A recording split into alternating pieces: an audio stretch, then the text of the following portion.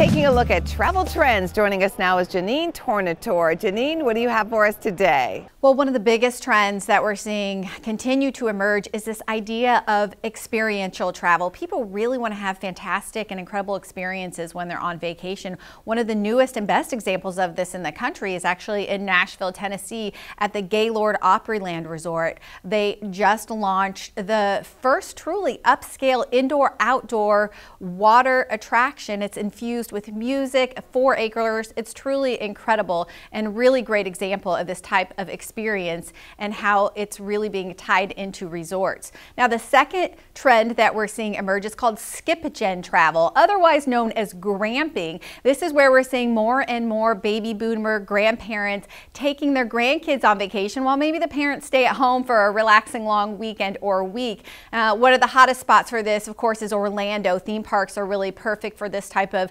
multi-generational or skip-gen travel. You know, one of the keys really here with this trend is, especially at the theme parks, is staying on property. Places like the Swan and Dolphin Resort are a great example where you have all of the amenities, the on-site transportation, and you can even use business travel points to book that. So that's something to think about as you talk with those families this winter over the holidays. Now, the third big trend is wellness travel. Nothing new, but as we head into the holiday season and post New Year's, this is when people really think about those New Year's resolution, and wellness travel is obviously one of the bigger ones. And I always say think hotels here, because hotels are really what offers the amenities that can kickstart these places like the Ritz-Carlton Bal Harbour in Miami, where they have personal trainers, wellness assessments, and of course spas to die for. So think about the resort when you're planning those wellness trips. I'm hearing there's a travel trick called next leveling. What exactly is that, Janine? So this is really tips to kind of take your vacation to the next level as you head into the new year.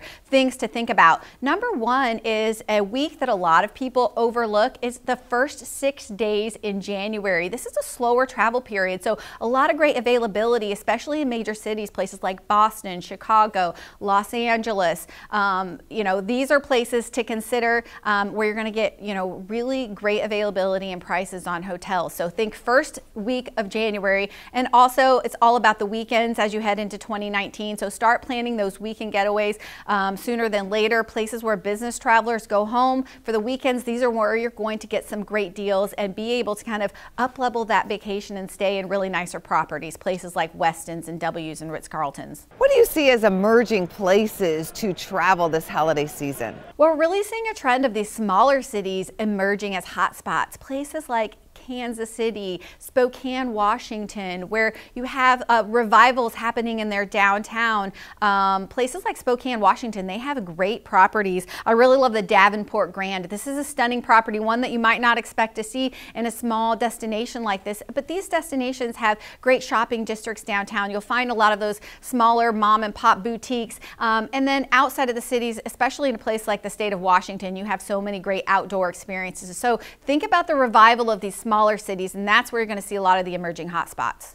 Before you take off, I'd love to get some of your really deep insider travel tricks. Well, for a lot of people, they're still looking for where they can get away over the holidays. So we've been talking a lot about festive destinations, places you can go to really get in the holiday spirit. So a few things to keep in mind. Of course, number one is the big cities, New York, Chicago, but even keep on your list places like Philadelphia. They have a lot going on in the heart of the city. You can stay in great properties like the Four Points in the city center. It's all about location when you're going to those big cities. Another one that I love that's overlooked over the holidays is New Orleans. This is really their off season, so you can get some really great prices. They also have a lot of great specialty holiday menus and cocktails in the great restaurants and establishments in the French Quarter, and even places like the Ritz-Carlton. They know people are there to celebrate. They even have a champagne vending machine. So take advantage of those types of destinations as we head into this holiday season. Janine, always a pleasure, and safe travels to you. Thanks, Angie. My pleasure. Check out businessfirstam.com to find out where to see our entire show. And don't forget to like, follow, and share Business First AM.